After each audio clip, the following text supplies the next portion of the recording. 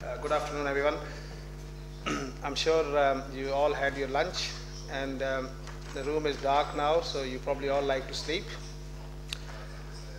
I would like to just show you this presentation and talk about the concept of being an expert. I don't claim myself being an expert. I think I still have a lot to learn. But I would share with you a general concept of what I think makes an expert, and then hopefully show you some data and give you some idea of what do you really need to become an expert in something you do. Is everybody awake in the room now? Who do you call expert? I don't know how many of you in the room recognize this guy. He's Sergei Bubka, who was from Ukraine, former USSR. When I was a little boy and growing up, I used to follow athletics. I don't look like an athlete now, but when I was young, I used to run and I used to do lots of things. He's the only guy who actually have managed to go above 6 meters in pole vault. He broke 17 times his own world record. And not a single person after him have been able to go above 6 meters. So you could say that he was an expert in what he did safely. Is that right? Probably it is. Then if I show you this picture, some of you might know him. He's a very famous golf player. His name is Tiger Woods. And he became a phenomenal success in the world of golf and kept things very, very simple up to the point before he had other affairs outside golf and all the problems started. We are surgeons, and some of you might recognize this name or this face. This is Professor Bill Heel, who's the father of open total mesorectal excision concept. In my view, he's the single most important person who have made the biggest contribution to rectal cancer treatment in the last century. This is my personal view. Because he was not only able to demonstrate what he did and did very well, he was able to teach people what he genuinely thought was the good way to do it. So he was really an expert in what to do. So when each of these people were individually asked by different people, I had a privilege of working with Bill Heel. I know him still as my teacher and mentor. When each one of these persons were asked individually, what makes them what they are, what makes them so good in what they do. When somebody asks Sergei Bubka, why you are so good, why you can go on 6 meters, are you not afraid of this pole that hangs around? And his answer was that I never look at the pole that I have to clear. I always look slightly above the pole where I have to go. And when Tiger Woods was asked that, how come you are able to put the golf ball from hundreds of yards into the little pole, and you have trees, you have lakes, sands, whatever. He says, I never see any of that. All I see is the hole where this ball has to go. And when you talk to Bill Heel, he never saw any arrogant pillars. He never saw any extra anatomical variation. All he sees is air around the rectum, and he keeps doing surgery around the rectum in the air, and he usually gets to the end. So the idea really is, what I'm trying to say is, expert are the person who makes things look very easy. They have very simple solution to difficult problems. I'll come back to surgery now, and I would say within the surgery, the expert is the person who have got consistent and standardized technique of doing it, who have recognizable patterns for trainees. So people who train with an expert are able to see what they are being taught, and they can recognize it. They have reproducible surgical techniques. So there is no point somebody coming to the big meeting and doing a nice operation and then nobody else can do it. What's the point of doing it? The real trick is that this operation can be done by anybody sitting in the audience with time, training, and dedication. So in many ways, if you have all this, then you have predictable, good clinical outcome, making things look very simple. Now, if I ask you that this is a picture of Moscow, some of you may agree with it. Others might say that this is a picture of Oxford, just outside Oxford in England. There are similar chimneys, and they look like this in the evening. I can show you and ask you, is this the picture of Moscow? And you say maybe, maybe not, maybe this is St. Petersburg, you know, in a summer day when Alexei Khrushchev have sent me this picture from his house. But if I show you this and ask you, is this Moscow? Then everybody would say, yes, it is Moscow, because we recognize the pattern. You know, we are familiar with what we're looking at, and our brain processes the information very quickly. And that is really a key in training program. When you want to train someone, you want to make somebody better, you want to make them familiar with the same pattern over and over and over again until it becomes engraved in their brain. Does any of you know the rule of 10,000 hours? If not, there is a book that I read. I'm a huge fan of finding out what makes people good at what they do. And there is a very important book written by a table tennis player in England. It's called Bounce. And there is a theory that if you really want to become good at something, then you should need to practice it for 10,000 hours or 10 years. Thank you. The idea really is that if you do things for 10,000 hours in a consistent manner, you'll become really good at what you do. And this has been proved in a number of ways. You know, if you look through history, there are people who became really good at something. So in 1970s, they did an experiment. They followed a group of 100 children who were learning music. And what they did was they asked the teacher, what are their predicted grades? What do they think certain people would get to? And people were given, you know, this will become excellent piano player, this will become ordinary, this will become this. So they have different sort of assessment for each pupil. And then these people were left alone, and then they went 10 years after that to find out where they were. And some had become international piano players, violin concerts. Some were doing national level event, and some of them, like me perhaps, were just playing in the local pub. And it has absolute no correlation to what the teacher predicted 10 years ago. The only thing that was constant was number of hours each one of them actually used to practice in the last 10 years. So people who were playing piano and violin and guitar at the top world level, they on average have done 10,000 hours of practice. So the point I'm trying to make is that there is a concept that there is no such thing as talent. There is talent in all of us in this room to do what we want to do. The question really is what price we are willing to pay to achieve that level. And that's when individual limitation comes in, individual excuses come in, sometimes the family come in the way, sometimes instruments come in the way, sometimes education come in the way. But the reality is that most people can achieve, which anybody can achieve with dedication and time. So this was my personal view. Now I just have to give you some scientific evidence because I'm talking in a scientific meeting. So these are the two papers which I've quoted. One of the paper at the top end is published a while back now in British Journal of Surgery. And they look at effect of supervised training on outcome after resection of colorectal cancer. So they look at trainees doing the colorectal cancer resection under supervision and the consultants doing them at their own. And the conclusion from that paper was that there is absolutely no difference between the two groups, provided they are very closely supervised. So there is an evidence back in 2005. I think this is a paper from Sydney, Les Bouquet unit, who published that. The second paper is an English paper which came from north of the country. And they look at involvement of surgical trainees in surgery for colorectal cancer and their effect on clinical outcomes. So effectively both have got the similar sort of question to answer, and they both have the same conclusion, that there was no difference in clinical outcome provided the trainees were supervised. This is one of the papers which I thought had quite a big impact. This is a urology paper published a while back to look into modular training, you know, where you divide the operation in individual modules, which I discussed yesterday, maybe module 1, 2, and 3, and they train people in each module rather than giving them the whole operation in one go. And they thought, and they in their sort of study were able to demonstrate that even a novice laparoscopic surgeon were able to do this safely, adopting a modular surgical training.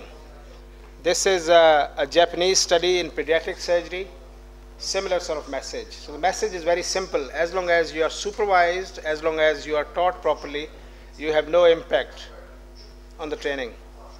This is a paper which was quoted yesterday. They look at effect of supervision on mentored and expert. Mentored are the people who were trained by their supervisors, and experts are the people who do not need any more supervision. They are doing things at their own. And they look at conversions, complications, anastomotic leak, and mortality. This is laparoscopic colorectal surgery.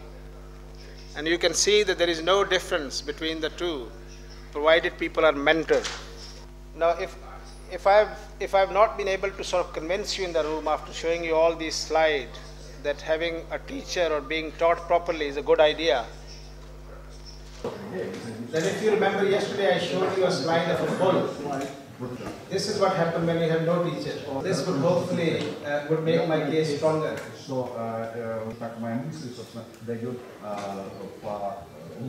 Okay. Now, this is a video which I really don't know why I have to show this, but some of you in the course may have seen this. This is a complication talk I gave. And it would just give you an idea of, from being an expert in 1 minute, you can look like a novice in another minute in surgery. This is an anterior resection done in 2004 when I was a trainee. I was a camera person, that's why I've got the video of this, done by a very experienced surgeon. They used to take IMA with LigaSure device, which is perfectly safe. Lots of people do that. And there were about 20 people in the audience from Spain who had come to witness this. And everybody was very happy up until this point.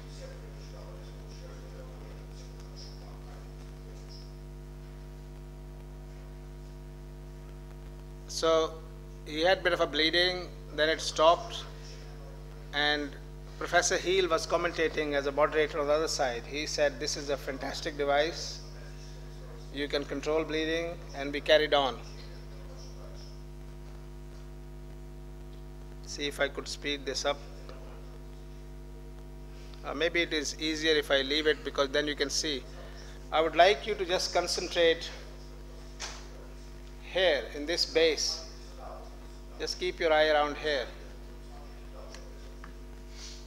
So somebody was asking me today how long the IMA stump we should leave, you know, and it started now.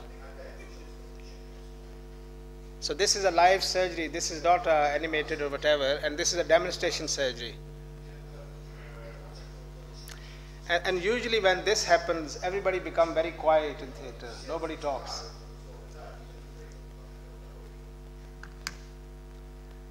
And I would like you to just sort of see. Now the surgeon have got the control.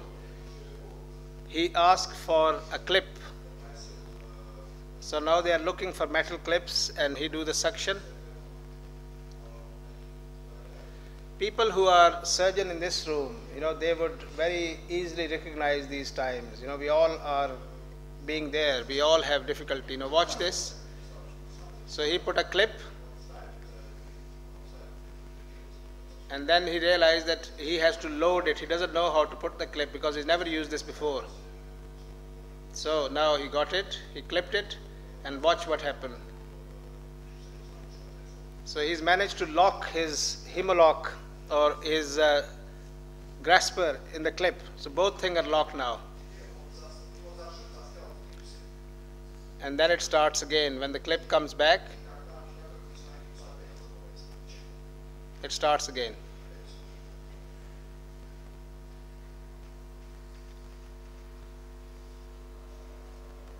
What do you think will happen here? Any idea?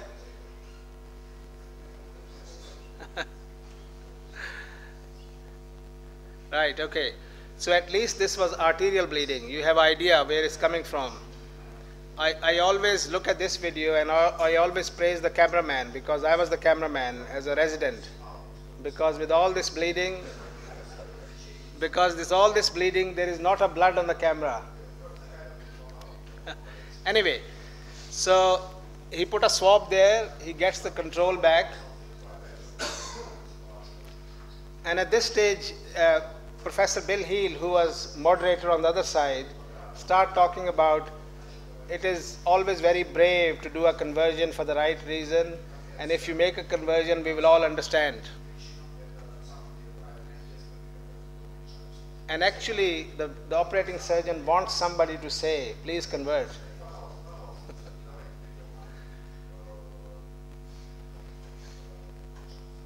Anyway, I wanted to sort of show you the whole clip so you get an idea of what he did in the end. So he controlled it this time. This time he knows how to apply the clip, which angle it should come in. He goes in.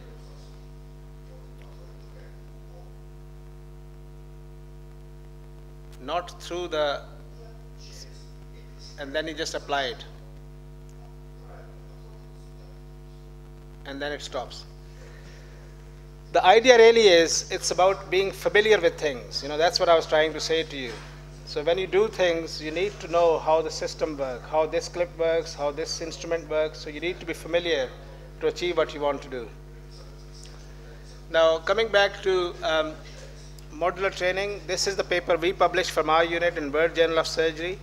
We adopted the same modular training approach in colorectal surgery, and we were able to show that there is no difference in terms of clinical outcome for trainees doing this in number of variables. These are the two modules in right hemicolectomy, and then this is the left hemicolectomy or a sigmoid colectomy modular approach. I have shown you this slide yesterday, 235 cases, and you can see total number performed, no difference in conversion rate and clinical outcome whether trainees do it or the consultant surgeon do it. Now, I have shown you this slide yesterday. When we look at the level of the trainees, you know, resident versus consultants in 1 year, similar number of cases, almost similar outcome. So people say to me, it is all okay when they work with you. You know, when I tell Taz or Danilo, you know, cut here, or Konstantinos today, you know, go there. It's okay, it looks good. But what happens when they go to their hospital and they become independent consultants? Are they able to do the same things? So this is the data from 3 of my trainees who became consultants, and they work in different parts of England now. I asked them to collect data and send it back to us. 235 cases, 6% conversion rate, good R0 resection, morbidity, mortality, and length of stay is comparable to the time when they were with me. So the idea really is that they were not able to learn, but also able to reproduce the same thing when they went away and did the operation themselves.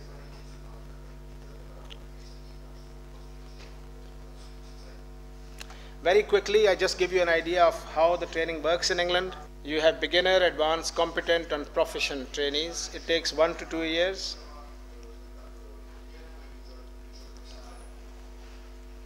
You can't see very well, but at the bottom end there, this is a gas form and the sign-off process. This is within the national training program, how you assess people, how you score people, and how you make them certified competent people in laparoscopy.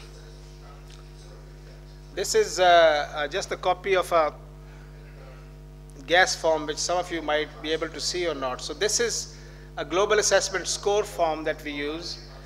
And when people are doing things like exposure, theater setup, patient positioning, safe access, dissection around the vesical pedicle, and they have a score from 1 to 5, 1 being very bad, 5 being excellent.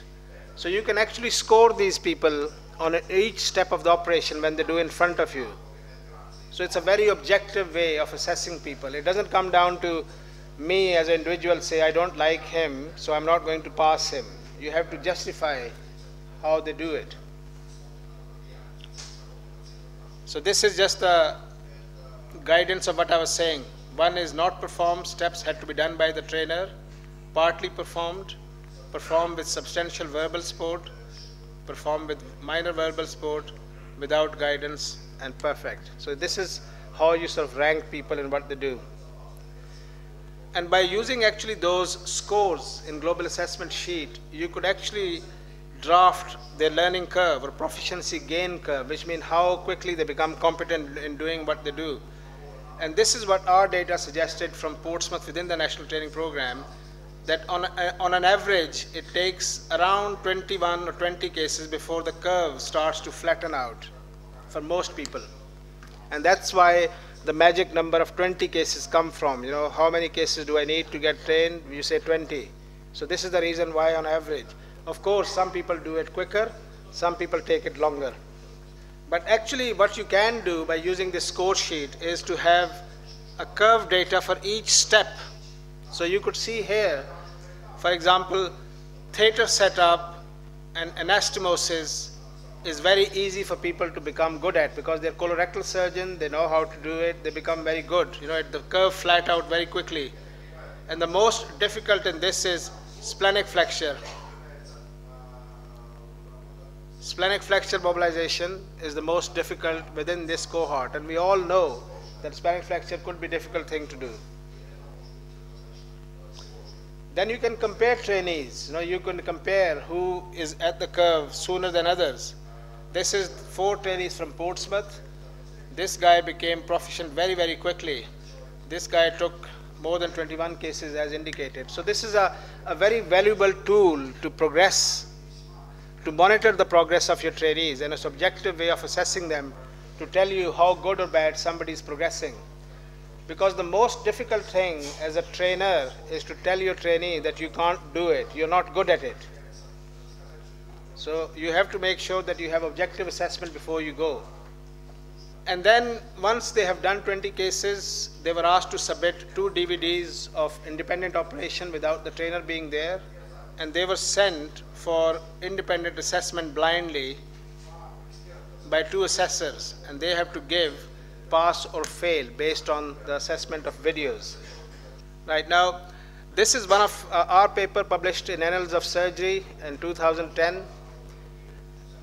because everybody said that laparoscopy is good for fit patient. You know, quick operation is good, but if you are old, frail, you have multiple comorbidity, it's always best to do a quick open right hemicolectomy or anterior resection, because laparoscopy is a problem for head down and 4 hours and 5 hours. So we thought we would look at outcome for high risk patient and see if we could compare them with open surgery. So it's a 2-year data, 2006-2008. And with high risk, we meant people like these.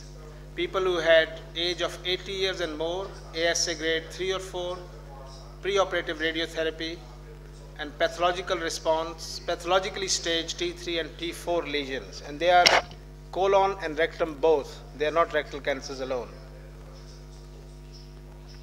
What we looked at length of stay, readmission rate, major post-op complications, reoperation rates after surgery, and post-operative mortality, 31 days.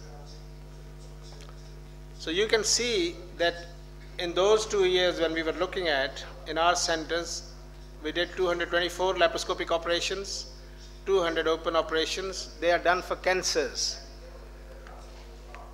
And then you can see that although it is not a randomized controlled trial, but the group are very evenly matched. Even in terms of T4 staging, they are very similar. Rectum. So we were not doing easy cases in laparoscopic arm. That's what I was trying to sort of allude, or the data showed. And of those people who fulfilled the criteria of high risk were 134 in open arm and 146 in laparoscopic arm. And again, they are very, very similar in terms of percentages between the two groups.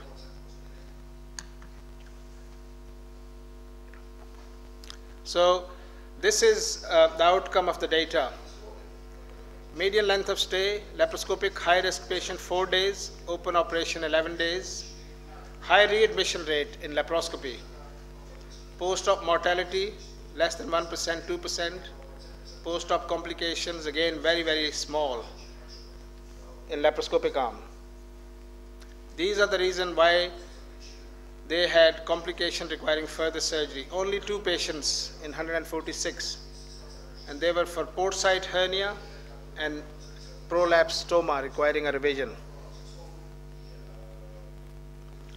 So we were able to show in this data that high-risk patients have got significantly lower post-op morbidity than high-risk open patients. So even in high-risk patients, laparoscopy is a better operation to do. Thank you very much. I think I'm finished here because you're all asleep. Thank you.